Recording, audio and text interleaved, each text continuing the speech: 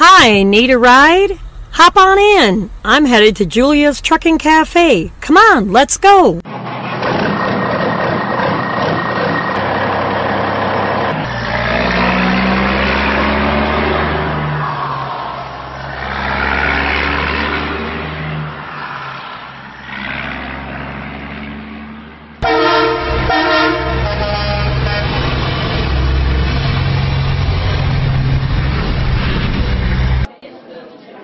Cool, we made it just in time. Come on, let's go get a seat.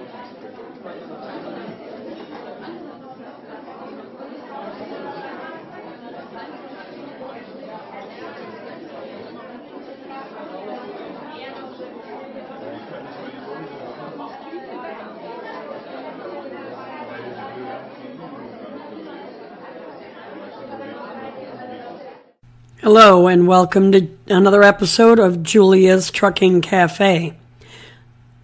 Tonight, this episode is going to be about truck drivers etiquette, and I'm going to split it up into three parts: truck driving etiquette, four-wheelers etiquette, and professional appearance. Let's start with the truck driving etiquette. Merging onto traffic on the interstate on the on-ramp. Plenty of times, trucks will be entering the interstate on the on-ramp and never look out their left mirror or window. They just take for granted what's in the mirror. They have earbuds in their ears, which I'm going to look up under FMCSA and see if that's even legal to have earbuds in both ears. I don't think so, but don't quote me on that.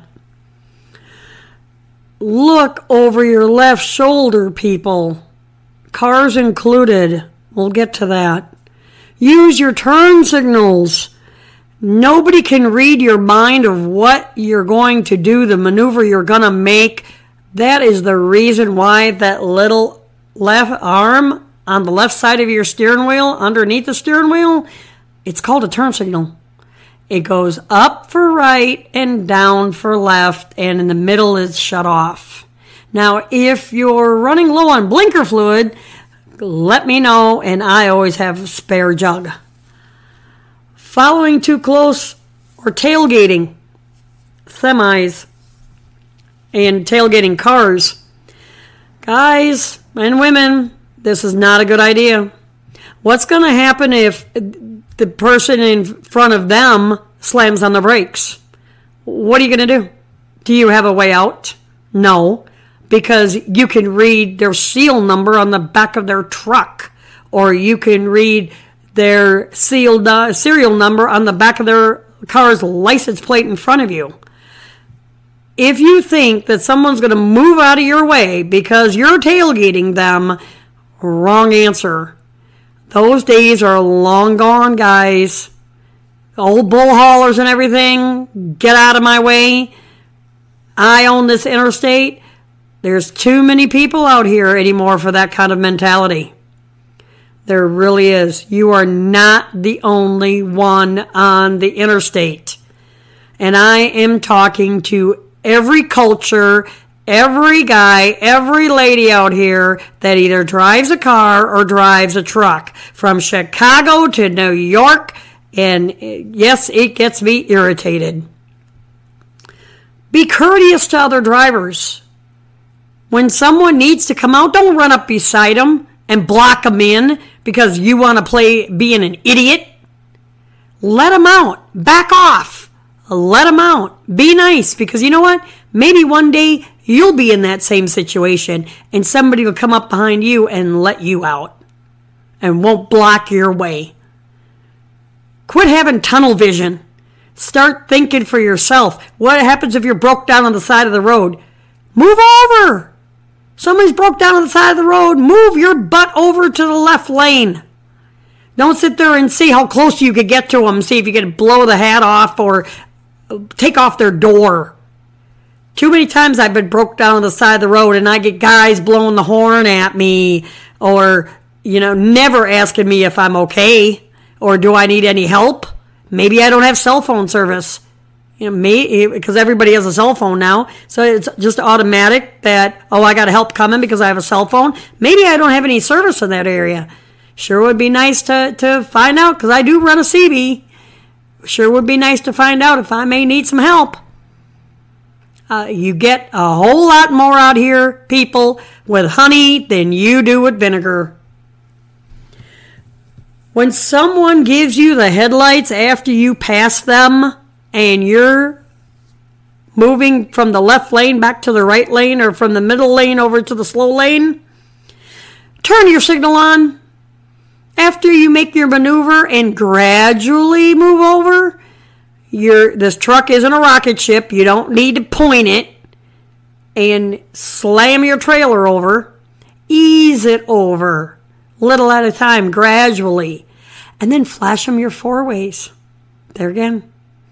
That's a thank you. When someone has their headlights on and shuts them off and then turns them back on again, that's called, hey, you missed me. So you ease back over, you pay attention out your right mirror, you ease back over, you flash them your clearance lights, or you flash them your four-ways. Just a couple of times, just like blink, blink. That's it. It is not against the law. You may not learn that in driving school, and that's what I'm here to teach you. It's not against the law to say thank you, to be courteous out here, to hold a door open for somebody, for Pete's sake. Slower trucks being in the middle lane. You're doing 62 mile an hour. Why are you in the middle lane? I don't care about the Smith system. Get over in the right lane where you belong. Merging traffic, back off. Let them come on out. And if there's nobody in the middle lane, then move over. But if you see a truck coming up your butt, and keep looking in your mirrors, your head should be rotating back and forth every 8 to 10 seconds. From the left window, left mirror, across your gauges, see what your truck is doing, to the right window, right mirror, and back again. You don't just sit there and look straight ahead and have tunnel vision like you're driving your car. If nobody's in the middle lane, then get over. But if somebody's coming up your butt, don't just sit there.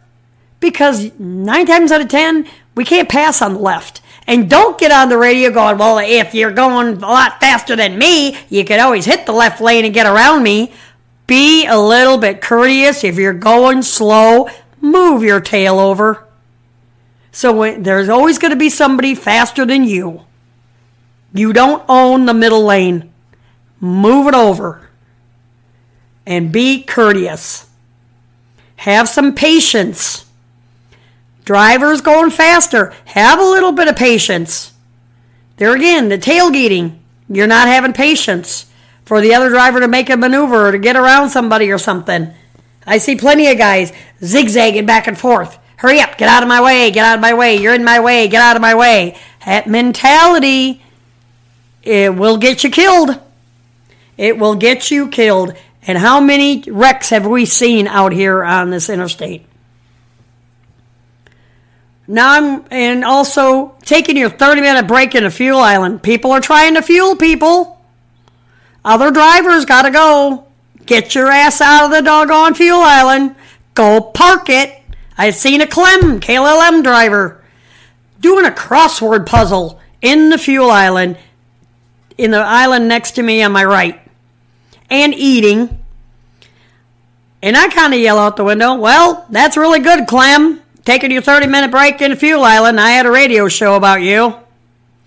So then what does he do? He pulls up, waits a few minutes. After that, what does he do? He goes and parks to continue doing his crossword puzzle. Because I don't think he was done with his 30-minute break yet. Brilliant. Real brilliant. So the next section I'm going to talk about is cars driving etiquette. You're driving your four-wheeler, and this is for all the people that don't drive semi-trucks. This is for your basic motoring public. You're coming on the interstate, look over your left shoulder. Don't take for granted what you don't see in the mirror. You do have blind spots just like us semi-trucks have. Look over your left shoulder. See if there's a semi like right next to you. Or just right catty corner behind you that you didn't see in your mirror. Slow down, because guess what? You have to yield to people that are already on the interstate. It isn't a race like an old bull hauler, we won't mention his name,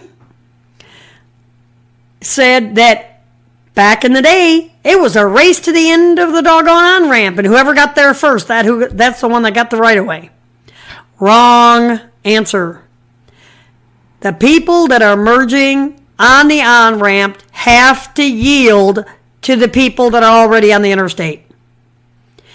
That's why a yield sign is at the end of the on-ramp. Yield means stop and proceed with caution. It doesn't mean try to outrun somebody on the interstate.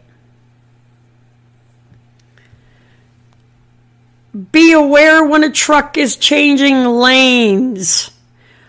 Look at the truck that you're passing. Does he have a signal on?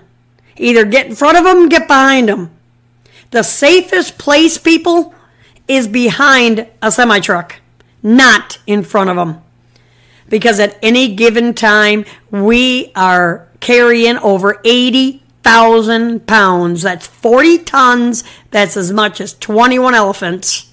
And I will hammer this home if I have to on every single episode of this show. Don't slam on your brakes in front of a semi. Would you do it to a freight train going down the tracks? I don't think so. We are a freight train rolling down the interstate on wheels. We are a rolling bomb. And I cannot emphasize that enough.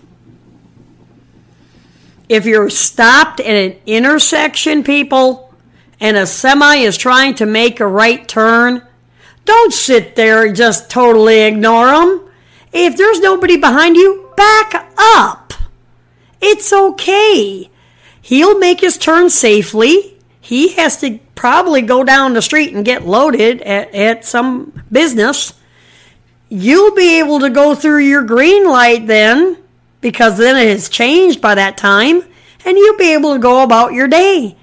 There's no sense of flipping them off or getting all mad because, oh my goodness, you got to back up about 5 or 10 feet.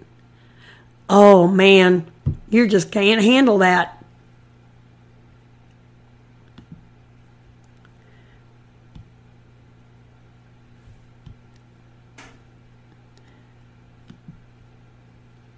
Now we're going to go ahead and talk about, next section is going to be professional appearance. Men, I'll start with you. Wear clean long pants with closed-toed shoes when you're going into a customer, along with socks and a clean shirt. We forget that we're representing the company that we're driving for. There's a professional appearance. Back in the day, we had to wear uniforms. Shirt, pants, yellow, UPS, Consolidated Freightways. They all work. Walmart. They all wear uniforms. Professional appearance. Be clean when you're going into a customer. We're the first impression, probably, to that customer. Don't be wearing basketball shorts, shower shoes, a wife beater shirt, or pajama pants into a shipper or receiver. To me, I am old school. That is so tacky. I can understand being comfortable when you drive. I love to be comfortable. When I get home, or, before I lay down, I have stuff I'm just going to do in my truck, whatever. Yeah, I'll throw on a pair of pajama pants, but you wouldn't get me caught dead in going into a truck stop or a restaurant or a customer in pajama pants. people have some self-respect. Other people see you. And if you don't have self-respect, how's anybody else going to have it for you? Change out of your pajama pants before you go on a customer. Just throw on a clean pair of jeans, a clean t-shirt, and put on deodorant. If your hair is a mess, put a baseball cap on. I do. Doesn't hurt anything. If you're having to wait to get loaded or unloaded, don't be getting pissed off. There again, you get more with honey than you do with vinegar. The line could be down. They didn't have the product ready. They're waiting on the product to come in on a different truck. There could be a ton of reasons why you're not getting loaded as fast as you think you should.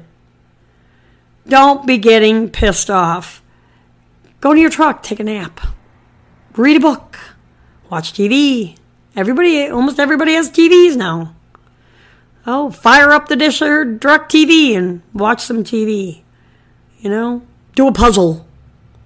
Don't be getting all pissed off at the customer. There again, professional appearance, professional attitude goes a long way. And wouldn't it be nice to get an email sent to your boss that, your driver so-and-so, they were really patient. We apologize for them having to wait so long, but they were really patient and they understood. Wouldn't that be a nice kudos in your personnel file when it comes to your review and being out here and representing their customer?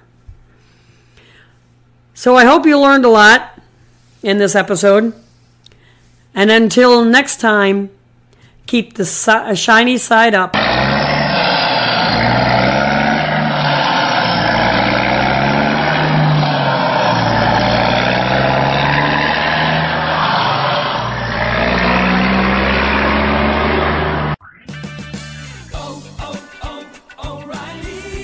Any of the 70 Denver area O'Reilly Auto Parts stores, where you'll find everyday low prices on the parts you need to keep your vehicle at its best. Our guaranteed low prices ensure you're always getting our best deal. In fact, we'll match any auto parts store's price on any like item. O'Reilly Auto Parts. Better parts, better prices every day. O'Reilly Auto Parts. The Starlight Lounge presents An Evening with the Progressive Box. Oh, what a great audience. Let's dim the lights for this next one. Nope, too much. There it is. Gotta get things just right. Like Progressive's Name Your Price tool. Tell us what you want to pay, and we help you find coverage options that fit your budget.